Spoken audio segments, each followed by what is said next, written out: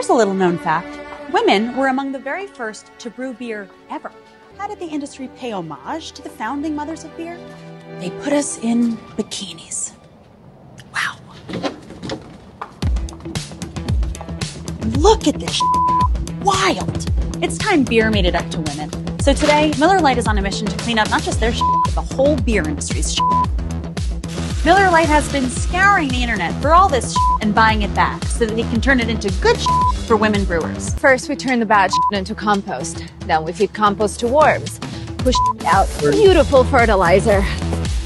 That good shit helps farmers grow quality hops, which is then donated to women brewers to make their own really good shit. But there's definitely more shit out there. In your attic, in the garage, in your parents' basement. Send any shit you got into Miller Lite, and they'll turn that into good shit too. Oh. So here's to women, because without us, there would be no beer.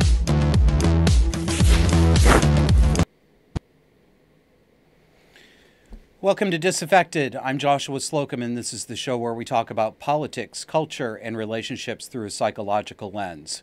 It's also the show where we talk about this kind of bullshit through a psychological and snarkological lens. This is Miller Lite. The actress is Ilana Glazer, famous for her starring role on the, 65th wave feminist alleged comedy called Broad City. She sounds exactly like her character on that.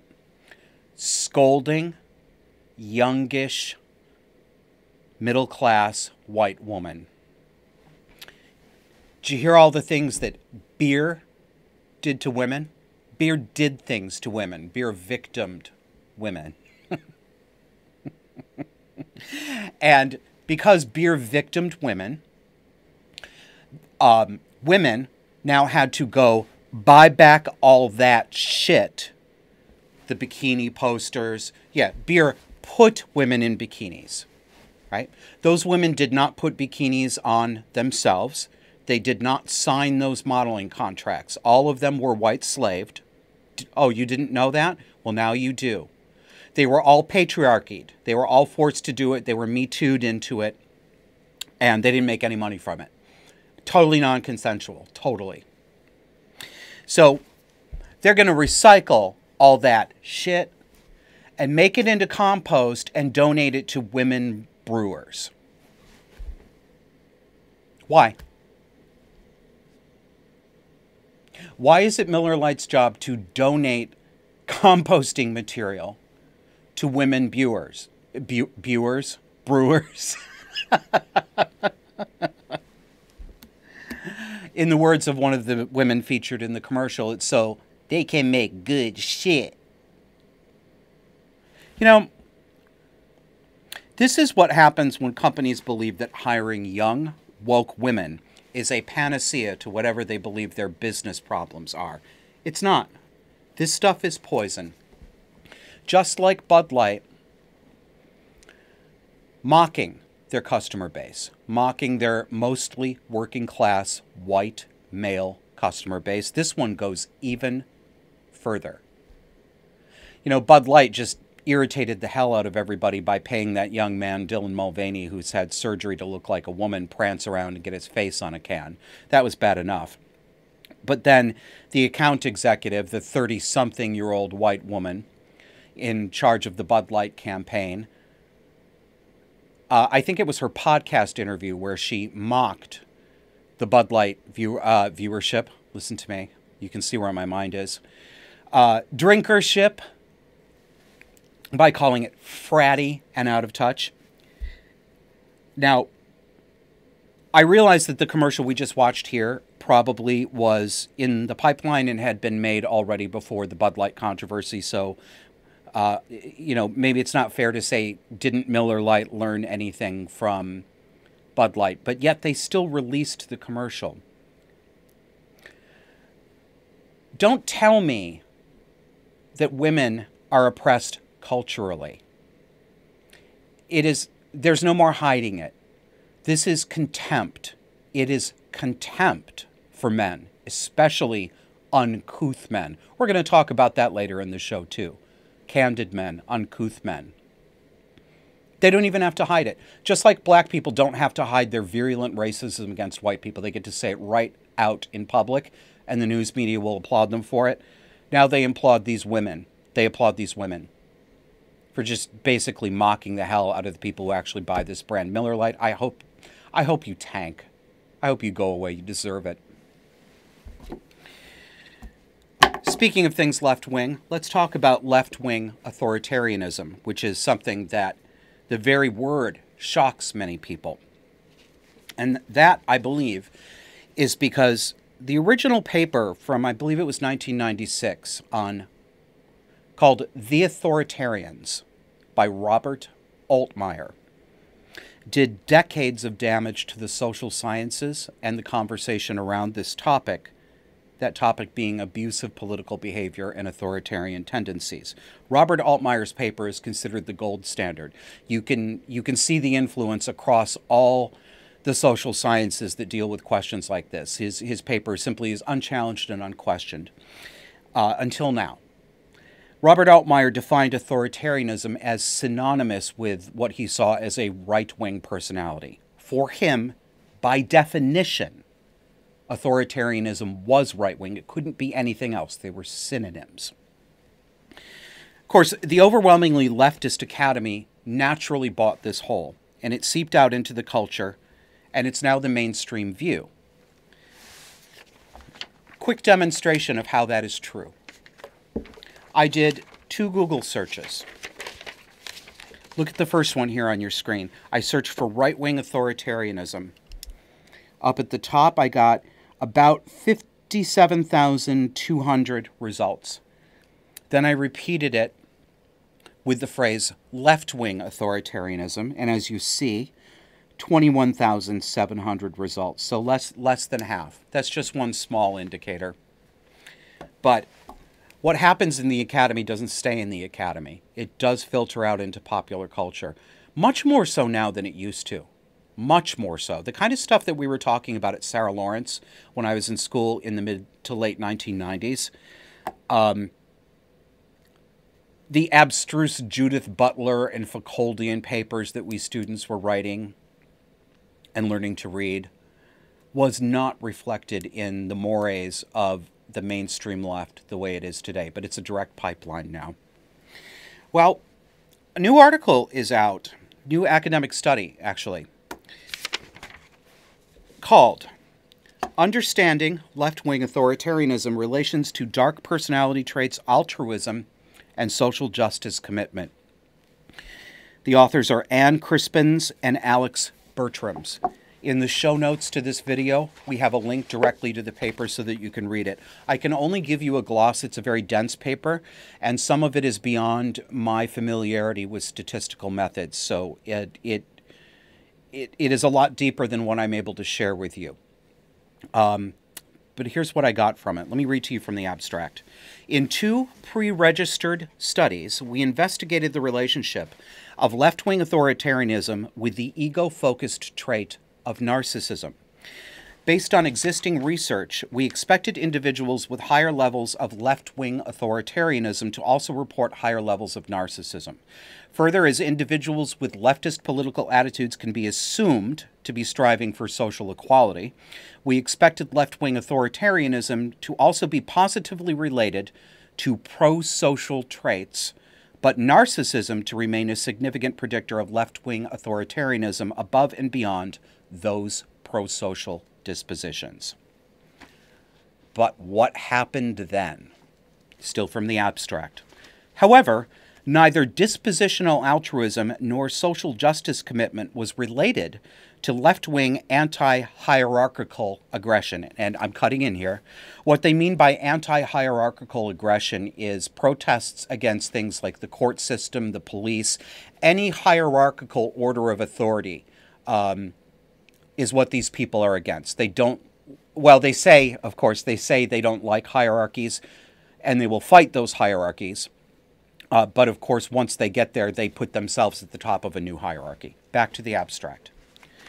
Considering these results, we assume that some leftist political activists do not actually strive for social justice and equality, but rather use political activism to endorse or exercise violence against others to satisfy their own ego-focused needs. We discuss these results in relation to the dark ego vehicle principle. Now, I have a couple of questions. Why would the authors have assumed that actual altruism and actual pro-social desire for justice would correlate with left-wing authoritarianism? That's not an assumption that, to me, at least makes sense on its face. Genuinely pro-social people, not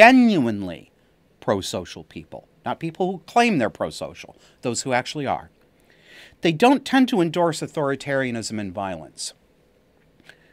And that assumption that they made, I think, might give a window into the base mindset of a lot of people who are thinking in this realm. It's not only puzzling, it's a dangerous assumption to make. It's a form of, I'm sure they really do mean well. You shouldn't be sure of that at all. But the authors were honest in saying that that's not what they found. They expected they'd find a little bit of sunshine and lollipops with the leftist authoritarians, and they didn't find that, and they were very honest about it. And I give them credit, because you should be able to, but you actually can't expect that kind of honesty from the academy today. So good for them. Other things they found. I'll give you a few. Quote, while there is wide agreement that right-wing authoritarianism and social dominance orientation. I'm breaking in again. Let me describe social dominance orientation for you. People who see themselves as wanting to exercise social dominance and force other people to do what they want to do. It's a subset of authoritarianism. While right-wing authoritarianism and social dominance orientation are valid psychological constructs, the notion of left-wing authoritarianism has been met with skepticism by many researchers. Next quote. Left-wing authoritarianist anti-conventionalism is assumed to not only lead to an intolerance toward conservative values, but also the desire to impose those progressive moral values on others. The desire goes along with top-down censorship as well as anti-hierarchical aggression.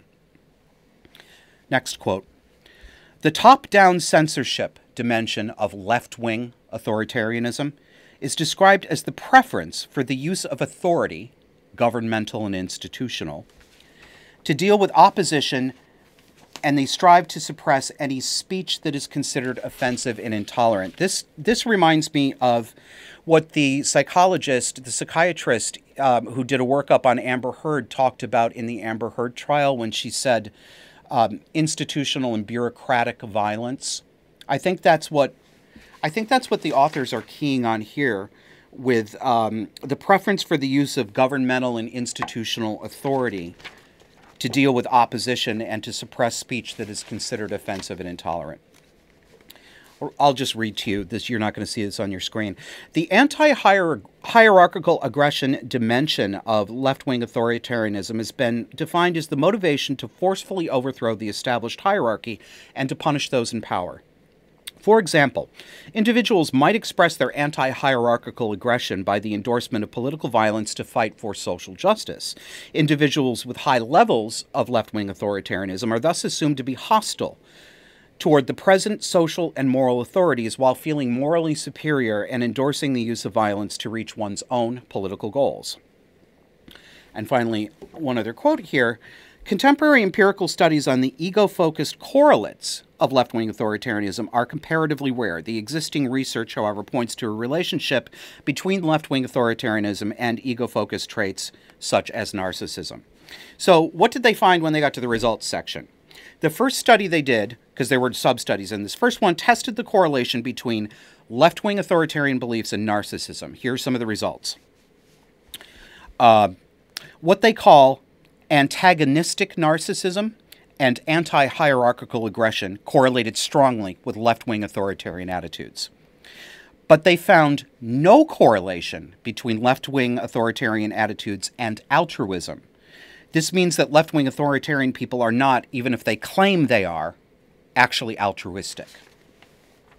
they found that Machiavellianism, and that's the willingness to use or exploit other people to serve your own ends without regard to the consequences of those, on those people. They found Machiavellianism, of course, to be strongly correlated with left-wing authoritarian views. But they found the strongest correlation between psychopathy, conscience-free, absolutely conscience-free, and anti-hierarchical aggression. They found that an association between a social justice commitment and anti-hierarchical aggression disappeared completely when they controlled for psychopathy. It was psychopathy that was most strongly correlated. In plain English, my translation, my best interpretation, people who genuinely believe in social justice, as they define it to themselves, don't tend to endorse violence against hierarchies. But psychopaths who claim they are committed to social justice do endorse it. And they fool a lot of people. You know, and we don't need... You know, I shared this study with some people on the Discord, the disaffected Discord that you get when you join as a member.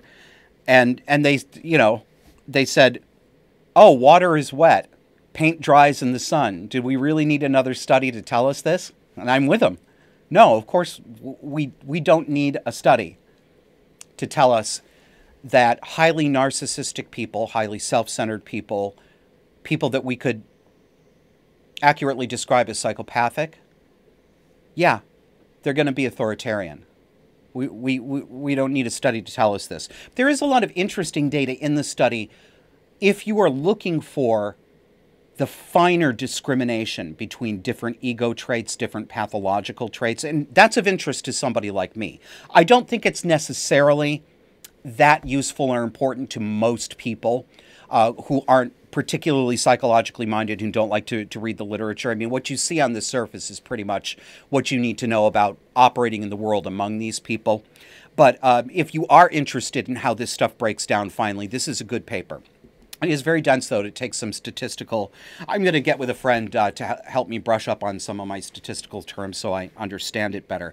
But the one thing that studies like this... And I know they didn't set out to do this, so I'm not accusing them of not doing their job.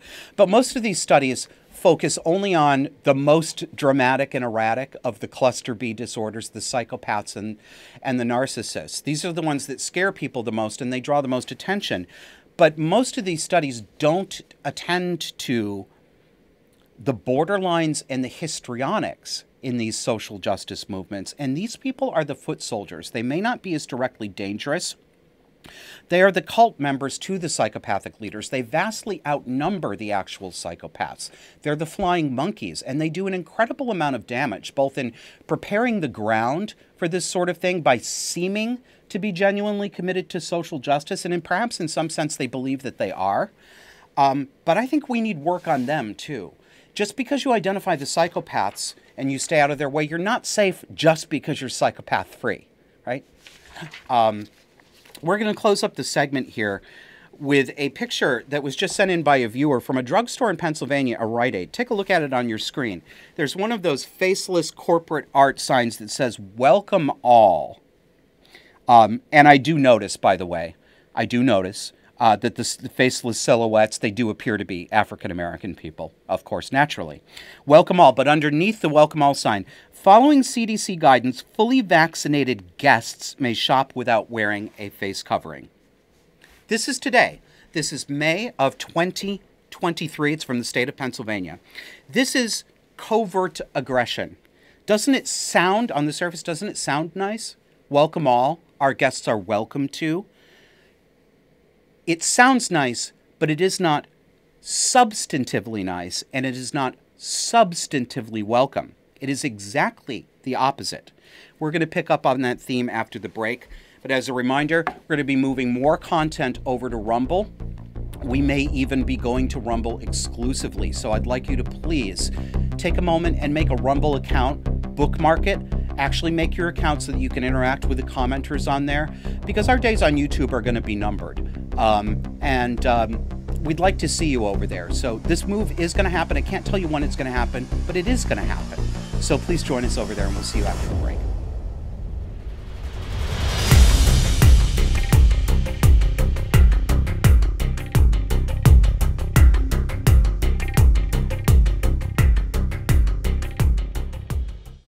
Can't get enough of our love, baby? That's because you're not subscribed. Move that thumb over to the great big old subscribe button on your podcast app so you never miss an episode. We put out audio-only exclusive content that you won't get on any other video platform, so make sure you subscribe today. Looking for a non-woke place to put your money where your mouth is? Put it where my mouth is. Disaffected supporters get access to our private Discord chat server, backstage episode recording sessions, surprise guests, and more, and all it takes is $10 a month. You've got two options. Either Substack, visit us at disaffectedpod.substack.com, or go over to subscribestar.com/disaffected. Remember, choose the $10 level or higher for Discord access.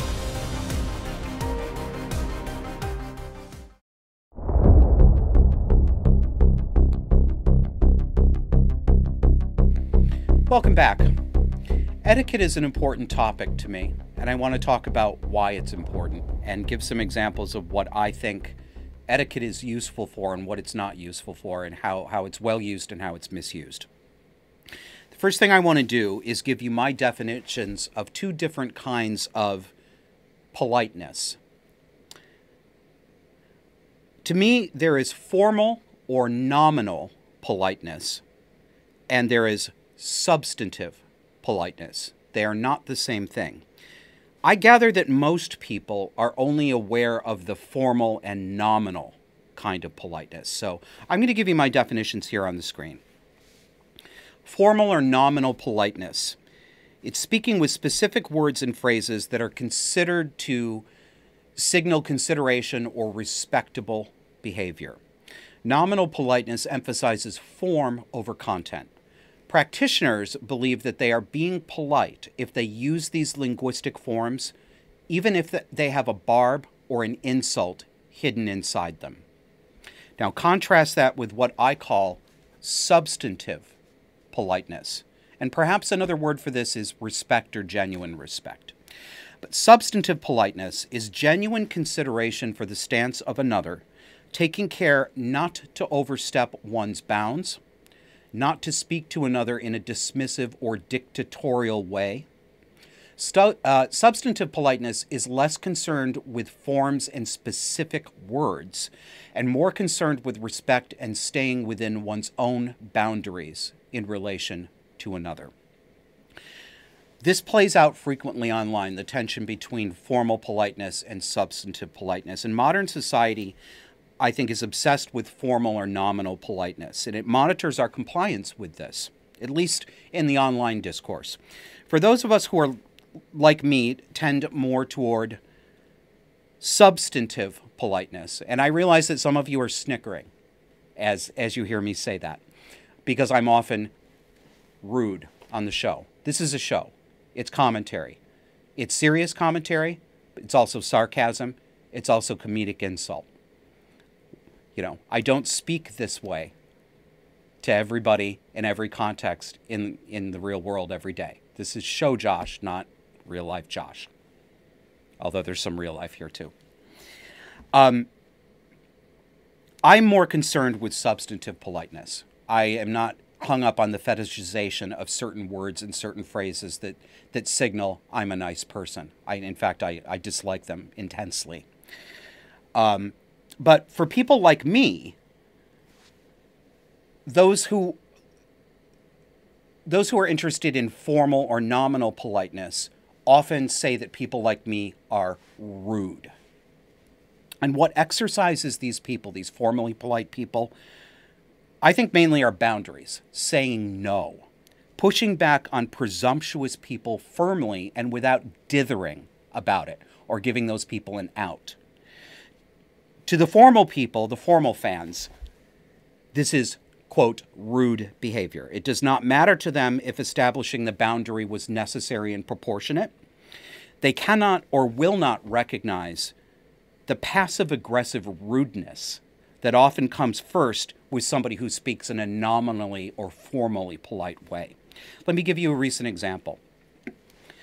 Well-known gay columnist Andrew Sullivan had a social media thread where he talked about an article that he'd written describing what the queer and trans contingent was doing to what we remembered as the gay community. And he used the term queers over and over and over again.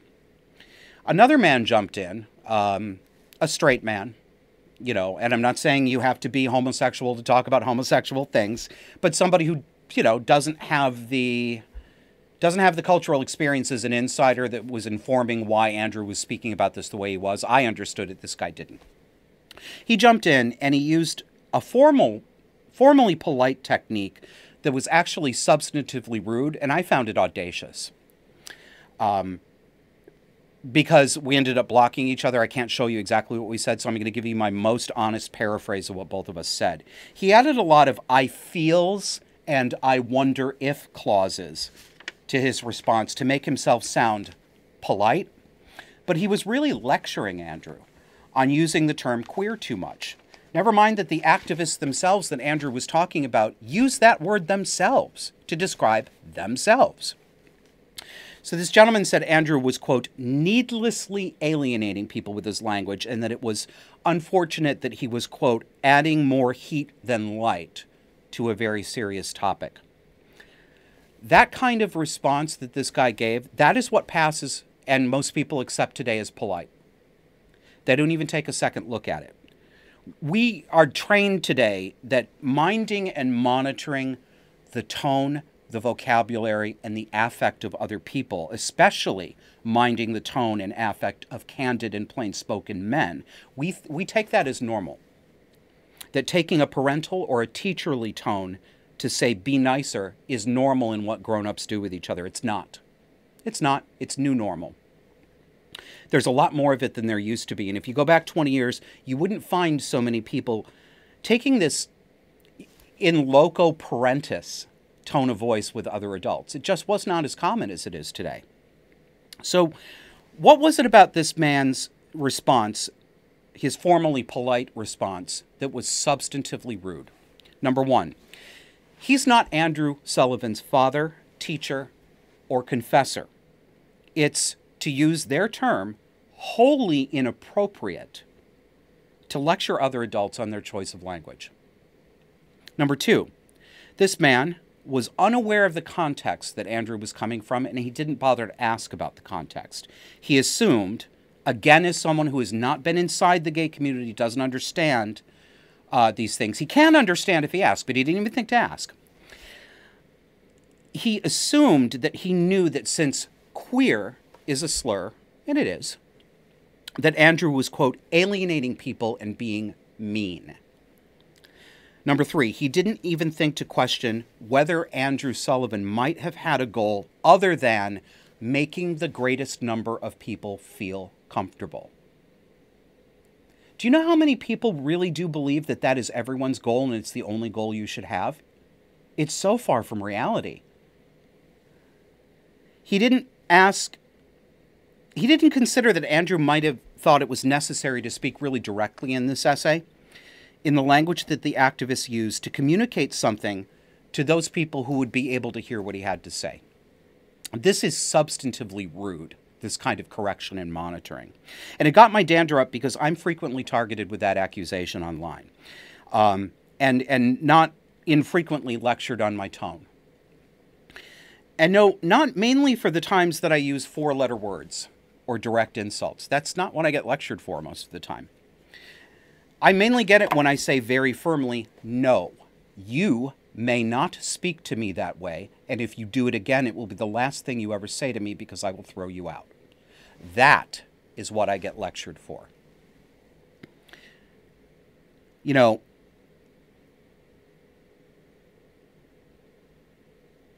is that a warm and welcoming statement that I said? Take that tone of voice with me again, talk to me like a parent, and it's the last thing you'll ever say to me? No, it's not warm and welcoming. It's not meant to be. But it's also not rude. It's not an insult. It's not an assault. It's firm. And yes, it's icy. I meant it to be icy. Especially when people are responding in that manner to a social trespass that someone else made. A line that someone else crossed and got away with because they assumed that because they sound polite, they got to say what they wanted to say.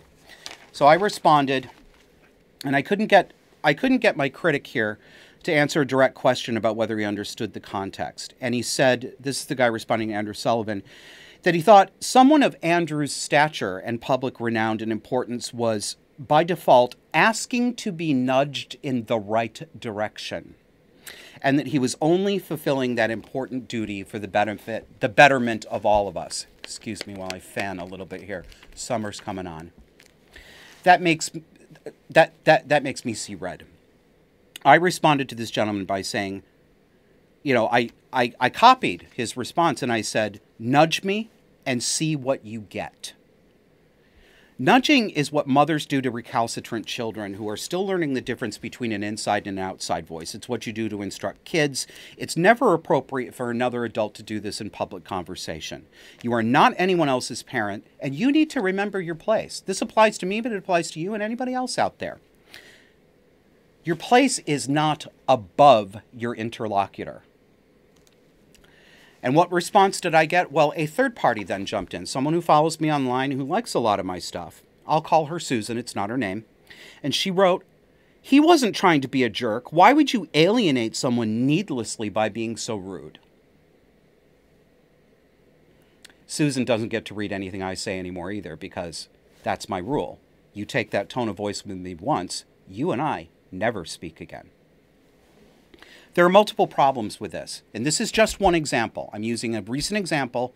I've seen it many times directed at other people. It's happened many times to me. It's not Susan's place to correct me. She just picked up the baton from my original interlocutor, jumped in and doubled down, and she thought she was doing something normal and justified. I wasn't rude. I was firm. Absolutely. Nudge me and see what you get signals aggression, but aggression held in check. Really. I meant to signal aggression, but I meant to signal that I'm holding it in check. This is a warning. If you go farther, I won't hold my aggression in check. I meant to convey that, but it's not rude, it's not insulting, and it certainly isn't inappropriate, given the context. The nudging and the minding and the mommying is the substantively rude and out-of-bounds behavior. And we've made a fetish out of formal and nominal politeness, I think, because it gives us license to be covert aggressive, which is what most people call passive aggressive. I use George K. Simon's term covert aggressive because I think it's more accurate. And we use it to get above our station with other people, to lecture them as if they were our children. It's mostly, but not exclusively, practiced by left-leaning people and women. But I'm seeing a lot more left-leaning men take this approach as well. Women, as a general rule, are uncomfortable with or don't like direct and masculine forms of communication. General rule, not all women. Well, too bad. It's not going to stop. Men aren't going to be different than they are. Women aren't going to be different than they are. Women's modes of communication are not the answer to every situation. They're the answer to some situations, but not to everyone. And modern women think that what they do is the answer to everything. This is why they feel so comfortable bossing people around and mommying them in public. When these modes of communication get out of control, they enable evil doing by putting a soft focus veil on what is often quite disturbing treatment of other people and a cover for manipulation and for silencing topics that they simply don't want to see discussed. So I say, if you're like me, say no to nudging. Tolerate zero nudging. Push back on people who take a parental tone with you. Put them in their place. And hopefully do it in front of other people because they make sure to perform this in front of other people when they're doing it to you. I can't change the world. I wish I could so much. And I know some of you are sitting there justifiably saying, I'm glad he doesn't have a button to change the world. That's a valid point of view as well. But I would like to see more of us reassert boundaries. You know, if this were an old 19th century Victorian novel, that kind of bossy, inappropriate intrusion into someone else would have gotten a response like, "Sir, you forget yourself." And that would have put an end to the conversation. That reminder alone would have been enough to back off. It's not enough today. And fetishizing formal politeness over substantive politeness. And let me take it further. Let me take it out of just politeness and rudeness. Let me take it into caring, genuine caring, having a genuine interest in the well-being of other people. You can do that in a formal, nominal way, or you can do it in a substantive way.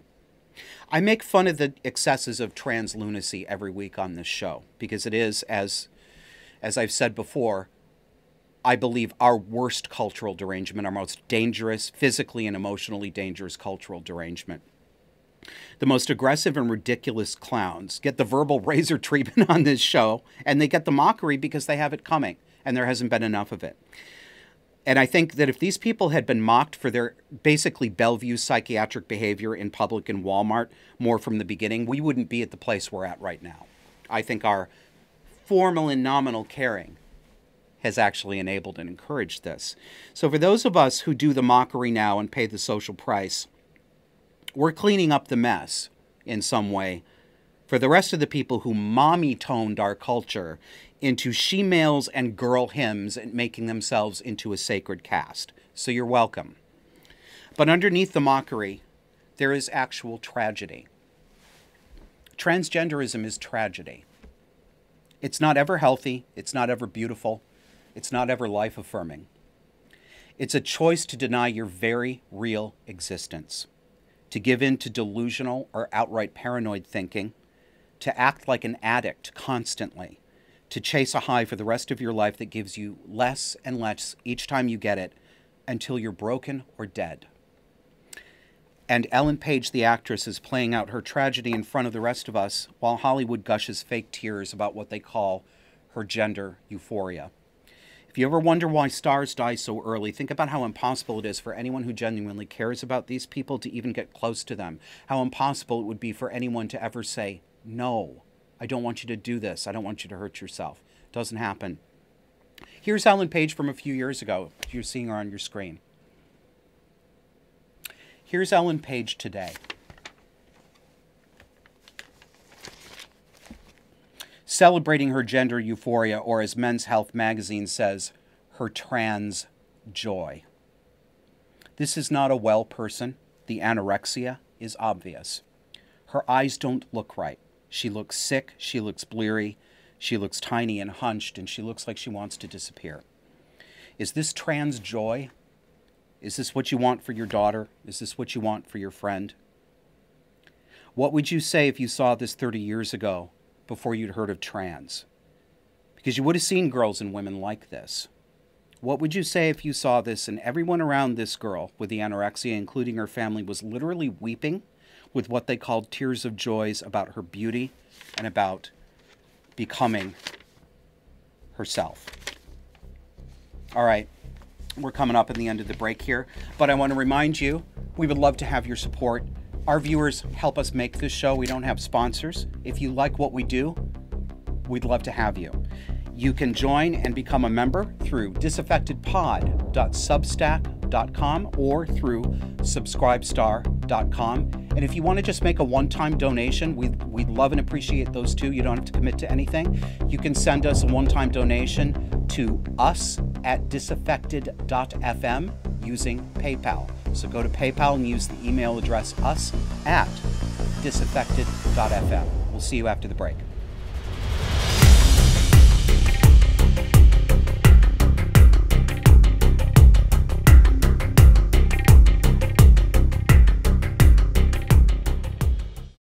Can't get enough of our love, baby? That's because you're not subscribed. Move that thumb over to the great big old subscribe button on your podcast app so you never miss an episode. We put out audio-only exclusive content that you won't get on any other video platform, so make sure you subscribe today. Looking for a non-woke place to put your money where your mouth is? Put it where my mouth is. Disaffected supporters get access to our private Discord chat server, backstage episode recording sessions, surprise guests, and more, and all it takes is $10 a month. You've got two options. Either Substack, visit us at disaffectedpod.substack.com, or go over to subscribestar.com/disaffected. Remember, choose the $10 level or higher for Discord access.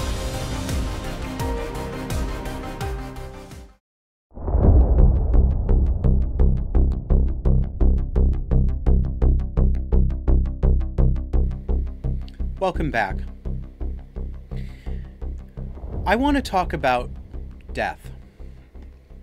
Death, dying, funerals, grief. Not everybody's favorite topic, but that's my specialty, is doing not everybody's favorite topic. First, I want to let you know about a much longer conversation about this if you're interested. I did it with Stephanie Wynn, who generously hosted me on her show called Some Kind of Therapist. Just plug that into your favorite search engine. Stephanie is a therapist. She's great to talk to. She's not a woke therapist. And she had me on her podcast this week, and we had a 2-hour-long conversation. We didn't exactly know where it was going to go, as we thought, well, we're both interested in psychology and in helping people overcome legacies of abuse. But we ended up talking mainly about death.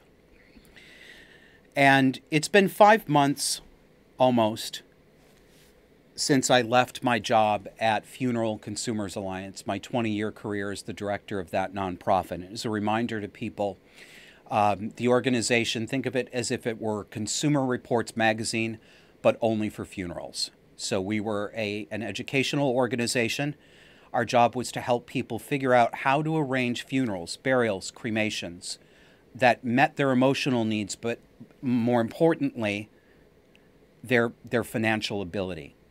Because Americans often overspend on funerals and have buyer's regret about it, or they find themselves caught at the last minute not having done any planning and walking out of the mortuary with sticker shock, having no idea that what they wanted is going to run them $7,000, $8,000, $10,000, $15,000. It doesn't have to. It does not have to.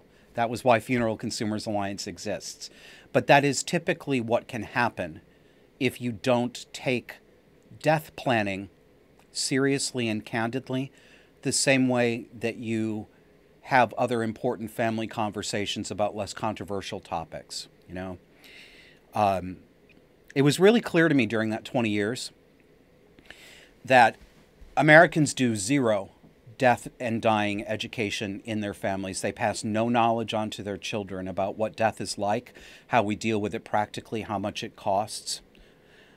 It simply is not spoken about. But I've had enough distance from leaving my job. I did resign from my job, but if I didn't resign, I would have been fired. I was the target of a woke cancellation campaign, mainly from within the organization. That stung. Made me a little gun shy about wanting to ever touch the topic again. But I've had a few months now to cool off. And I remembered why I took this job in the first place and why this is still important to me and why I want to talk to you about it. Americans, maybe Westerners generally, but I mainly know the American and Canadian mind when it comes to death and funerals. Americans, we aren't just afraid of death. We have a full-blown neurosis. I mean that clinically. I'm not saying people are crazy, but I am saying they have a full-blown neurosis. It's not just a little anxiety, it's a neurosis. We don't talk about death at all in any realistic way. You can open the obituary page of any newspaper and substitute... Sorry, I'll tell you what's going on in my head.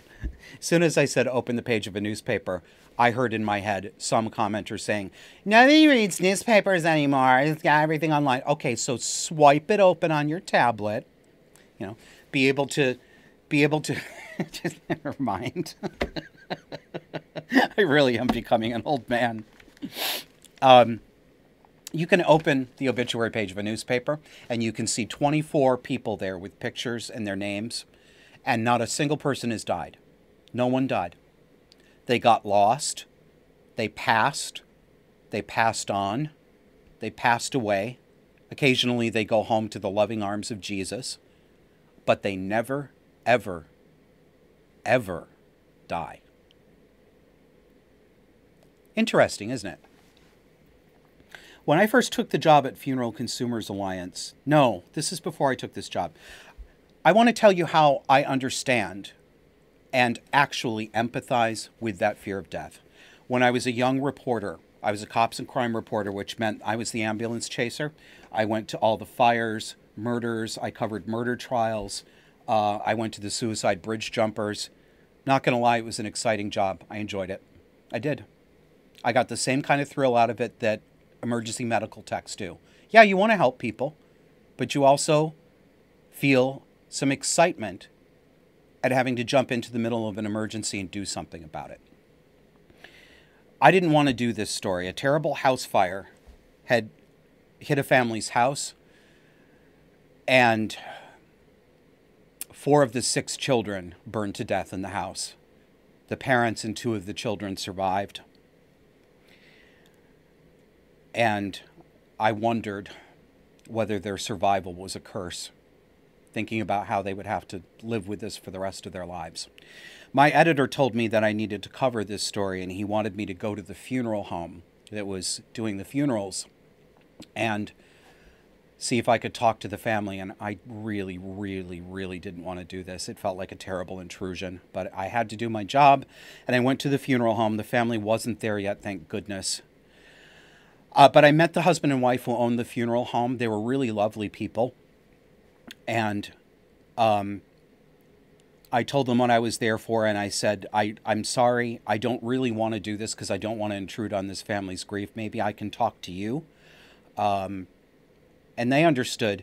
But the guy said to me, he said, hey, you've never been in a funeral home, have you? And I said, no, I went to my grandmother's funeral, but I've never seen the inside of a funeral home. He said, do you want to see what we do here? And I said, yeah, I do. Because I do always want to see those things. I want to see what's behind the curtain. And he took me down a hallway, a long hallway, sterile sort of hallway, and door at the end of it. Opens up the door, invites me in.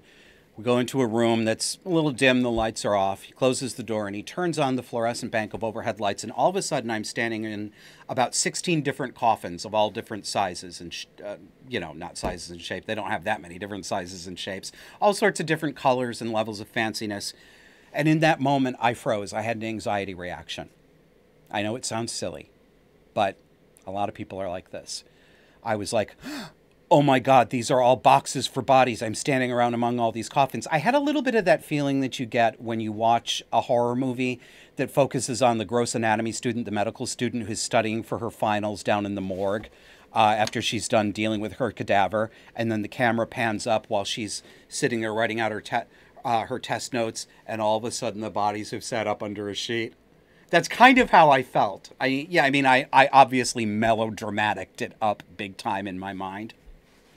So I understand that feeling, but I know the feeling that came next too. The funeral director just simply kept talking to me like nothing was wrong and that this was all completely normal. And within 3 to 5 minutes, nothing was wrong and it was completely normal. And I no longer had any fear of walking through the back parts of a funeral home. I realized to myself, Josh, these are just boxes.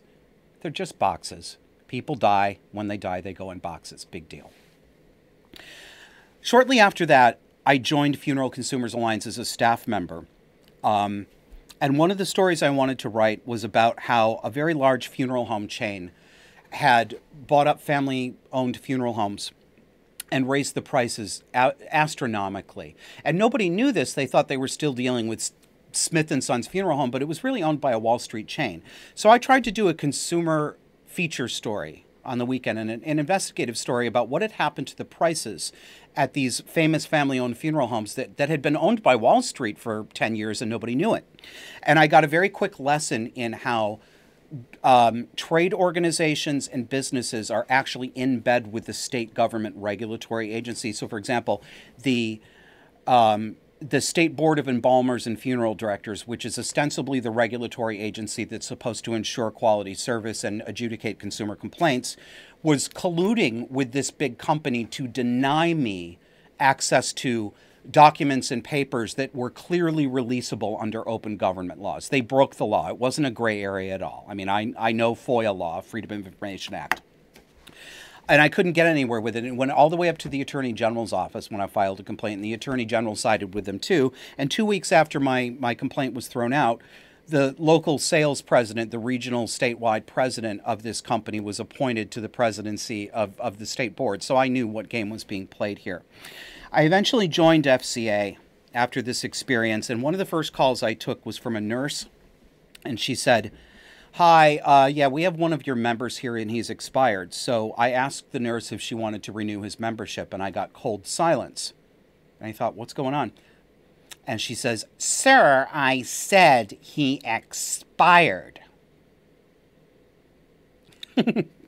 And that is when I learned that nurses are incapable of saying the word death or died either. The next call I remember that came the next month was trying to resolve a consumer complaint. Jewish woman wanted her husband to be buried in a mausoleum space they'd pre-bought in Florida, but Jewish custom doesn't like embalming and it doesn't like sealed metal caskets. They want wood caskets. And the cemetery wouldn't let her bury her husband there because they required embalming and they required a sealed metal casket as a condition of burial. So I called the cemetery manager, and I couldn't understand this. I warn you, a little bit gross here. One of the problems with sealed caskets, they're sold as protective, if you're ever at a funeral home. It's a casket with a gasket. It's got a rubber liner that makes the lid meet the top. Tupperware for the dead. But it adds about $700 to the cost of the casket, and it's a little $12 rubber gasket. Well, what happens when you place a body inside a quasi-sealed environment, especially in a warm, humid climate like Florida, gases can build up and actually cause the casket to breach or explode. It's disgusting. I've seen it. I've smelled it. It's really, really terrible. So I didn't understand why the cemetery would want this, let alone require it. So I called the cemetery manager and explained this to him because I'm trying to get him to negotiate with me to help this woman out. And when I described the problem, he says to me, "I've been the manager here for many years, and we've never had that problem despite having had to move some of our patients over time." Did you hear that? I said, "Did you say patients?" He says, "Yes, our patients." And I said, "Well, you have quite a crypt-side manner, sir." I was astonished. Even the funeral directors couldn't talk about dead bodies. Patients, right? Most people don't know anything about what they're buying when it comes to funerals, what it ought to cost. Americans spend more than $20 billion a year between funerals, burials, and cremations because we have equated love shown with money spent, and we've had it all taken away from us. It's been taken out of our hands. We don't see or touch death anymore. Did you know that 150, 160 years ago, there was no such thing as a funeral home? That's an incredibly modern luxury. We have a business we can call at 2 in the morning to whisk the body out of the house so that we don't have to deal with it in sea. That never existed in history before the mid to last quarter of the 19th century.